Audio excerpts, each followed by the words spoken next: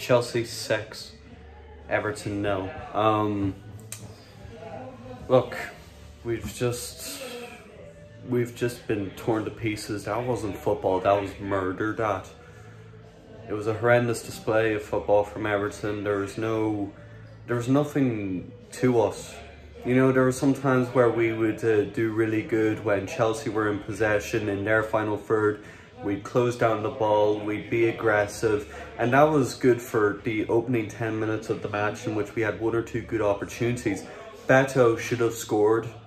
You know, he's a few yards out, he's got to find a net there.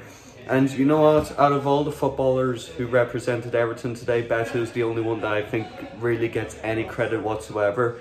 Yes, he didn't score. Yes, he missed some good opportunities. He should have scored that chance in the opening few minutes of the match. But at least he was trying. At least he was, you know, trying to get those Everton fans that travelled to London something to cheer about. But in general, there was nothing to it.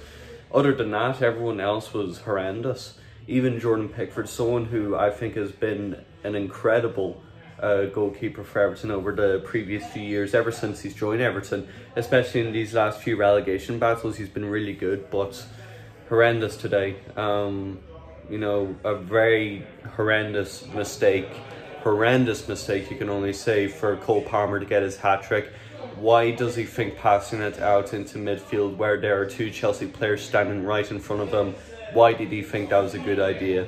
You know, in that moment in time, just get it up the pitch. You're out of your goal. Get it up the pitch. Don't pass it to the Everton player that's got a few Chelsea players surrounding him. It was a stupid mistake, and honestly, kind of summarised Everton's first half display. But you can't say the second half was any better. The first half, you know, we were 4-0 down. We were down and out, and in the second half, it was just a case of making sure our goal difference wasn't too horrendous leaving Stamford Bridge. But now we're level on goal difference with Nottingham Forest. Before this game, we were 6 goals clear in goal difference of Nottingham Forest. The only thing that's keeping us above them is the fact that we are a point above them. Other than that, we're not far off of being 17th, and we've got to play them next. And honestly, with how we are at Goodison Park, with how we are in front of goal, with how we've been defensively, especially in this game, with just how the mood is around Goodison Park right now, I'm not excited for that game. I'm not excited for any game now until the end of the season, not even the Sheffield United game, because by then, no doubt they'll be relegated, but only Everton could make a game against a horrendous Sheffield United team that's already relegated at our home ground, on our home turf. Only we could make that a difficult game for us. If we're going to win that game, it's going to be by 1 or 2 goals at most. Nothing more or less than that. I keep moving back and forth between talking points of this match reaction. Honestly, if you want me to give an honest take on the entire game, opening 45, we were horrendous.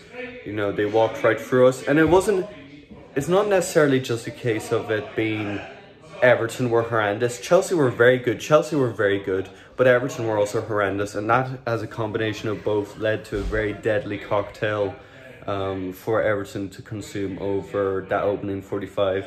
The second 45 wasn't much better. The only silver lining of the second half is that we didn't get a player sent off, because there were a few that could have.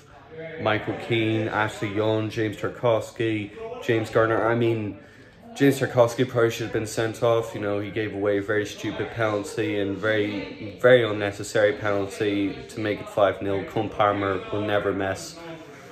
The final goal of the game, I just think, you know, it built up to, you know, Chelsea bringing on their youngsters, and Gilchrist, the youngster himself, scores. Very special player, very good player, puts his heart and soul even into that 10 minutes of football that he was on the pitch, and you could see what the goal meant to him. But only Everton could allow that to happen. There was no defending for that goal. Some will argue that Jordan Pickford probably should have done better, should have tried to get it out of the way of Gilchrist, who was coming on goal. But in general, where's his defence? You know, Jordan Pickford didn't have a good game today, but at the same time, what can he do for even the 4 other goals he conceded? Bar that one mistake for the Cole Palmer hat-trick, the third one, in general, there's not much he could do for the other goals. He actually made 1 or 2 good saves in this game, but you know, you can't say a goalkeeper was great when he's conceded 6 goals, especially when he was one of the reasons why we conceded one of those goals. Horrendous display. And you know what? If we get relegated, we deserve it. I don't care what anyone says. Nottingham Forest on their day have a lot more balls than we do. The same can be said for Luton Town, and sometimes I wonder whether Burnley have more than what we've got. You know, to think that, yes, Burnley are not a good team, but we're only a few points above them when you really think about it. Teams like Sheffield United and Burnley have been heckled all season for their shite football, yet we as an Everton team have no right to speak because we're only a few points above them. Not good enough. Anyway, thanks for the support on Same Old Everton, and hopefully we'll see you all in the next episode.